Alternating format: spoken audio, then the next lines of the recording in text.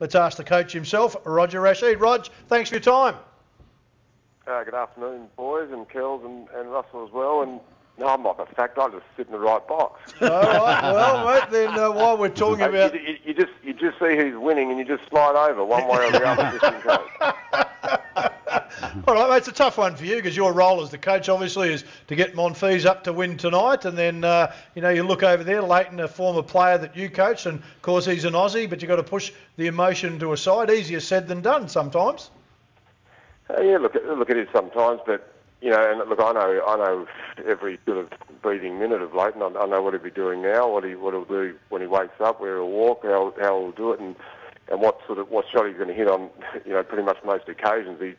So I've spent so much time with him, but it's easy. That's fine for me. But when you're out there in the middle, and I can sort of give that information to Gale and show him stuff, and when we have been involved against Leighton last year, but. There's a player on the other side of the court, and that's going to be Gale, who's got to think that through and think the process through. He hasn't played on grass, boys, for 3 years. So his first time back on grass for 3 years. Has been injured leading into these championships, and so it's going to be his first time also on centre court, and so it's going to be quite intriguing. And Leighton's just, when he comes here, he could lose 10 first rounds in a row, Leighton, and come to Wimbledon and just be a big beast. And he's very, very hard to beat.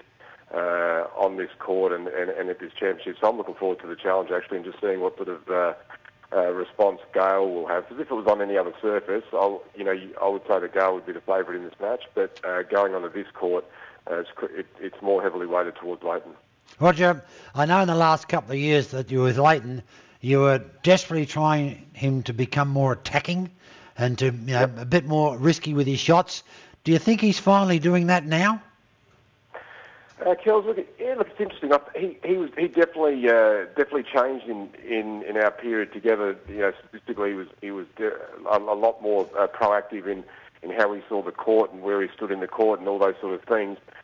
What you'll see here on the grass is it actually forces your hand. It actually makes you play aggressive because you have no options because it's a grass court.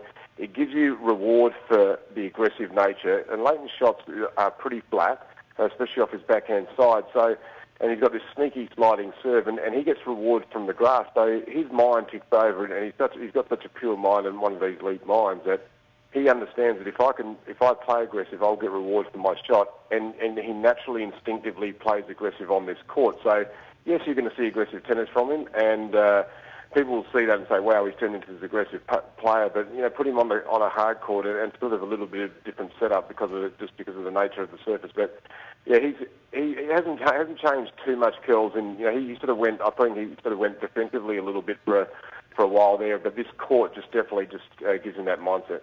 We talk on from that, Rog, and compare a coach or a player coming from another club in football to you going from Leighton to Coach Gale. Sometimes I think they fill their head with too much information and they go away from the ability and the way they have been successful themselves. So you've got to find that happy balance, don't you, between how much information do I give him and how I let him play his own game also.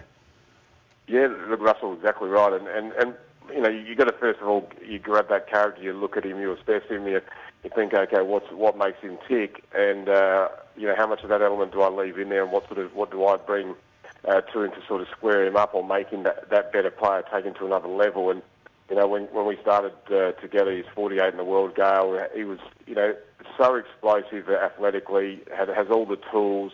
Hasn't really ticked off on the legitimate professional side of things that actually make him an elite player. And then also he didn't see himself. It was funny. He was the number one junior in the world, but never. And then came on the men's tour and never saw himself. I said to him, do you picture yourself as? Do you think you're a top 10 player? Where do you see Gale Monfils? Where do you see your name sort of in the list? And he couldn't really tell me. So day one I said, look, here's the deal. You act, you walk in the locker room, you start behaving like you're a top 10 player every day of the week. That's how you live and breathe it, and that's how you'll be looked at.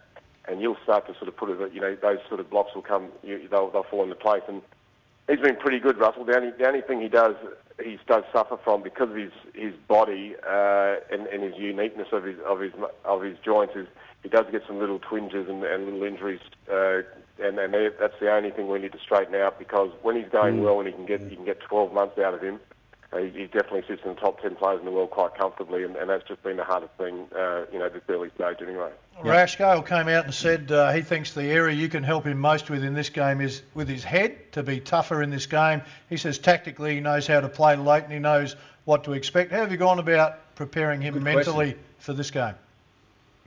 That is a good question, Coach. Where'd that come from, Phil? Did you Google that one? Yeah, I Googled it up, mate. I looked under good questions to ask Roger Rasheed. Yeah, exactly. There's not too many words. My biggest thing is, Grand Slam tennis is different. I'll give you an example. Nadal last night, I was commentating his match with Roland Masur. He's down 2-1. He's playing a guy called Robin Hasse from the Netherlands. Big serve, very explosive, can be dynamic, and he can all of a sudden play 5 minutes and break you, as he did on a couple of occasions, and win the set against Nadal. You need to be there in your mind for the whole journey, and so you've got to be strong enough to push aside anything that sort of comes your way, and just and all the challenges, and just be constant with what you're taking on, and that's that point, the next point, and the next occasion, and block out if you've just dropped a set and not actually feel like things might be going against you. You've got to reset it all and be strong-willed to push, and just play your opponent on that moment, and very instinctively too. Just play very naturally without trying to think it through too much, because you can spend too much time over delivering in that area. So I've just told Gale basically, if he's prepared to contribute in the mind game and be strong enough mentally over 5 sets, because I said you've got to understand, Leighton's there every day. He does it at training. He does it at every match he plays, and especially here in Grand Slam tennis. So you've got to expect that he will play an elite style of tennis tomorrow.